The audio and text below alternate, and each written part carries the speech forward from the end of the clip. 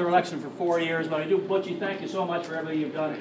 You're my buddy, and I couldn't have done this without you. To all of you, thanks for being here. Again, bittersweet evening. It looks quite clearly what happened is the Liberal vote just cratered. It hemorrhaged right across Canada. All of that support went straight left to the Liberals.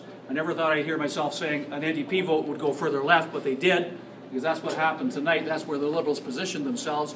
And that's why we have a Liberal majority government.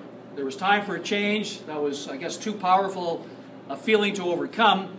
But we have elected roughly 100 members. We will be a tremendous opposition. I'm looking forward to working in opposition. We have yet to hear, of course, what Mr. Harper is going to do. We'll wait for him to make that announcement, and then we'll move forward from here.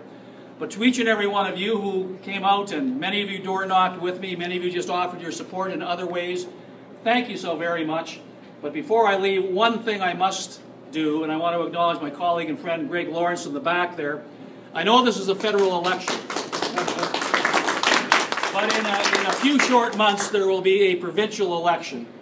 There were boundaries changes provincially as well. Greg is in a tough riding, make no mistake about it, but he deserves to be re-elected. I know I am going to be doing everything I can possibly do to assist Greg in his campaign, and I encourage any of you who have got any inclination to continue on with supporting a worthy cause, please sign up with Glenn, or with Greg, I should say. This is a very important election provincially. We've got to get Greg back elected. He's too important of an MLA to let go down to an NDP whore just because of a bad boundary. So, Greg, you know I'm with you. Whatever we can do to assist in any stretch, anything you need, you've got it for me, and we're going to get you elected, my friend, for sure. Ladies and gentlemen.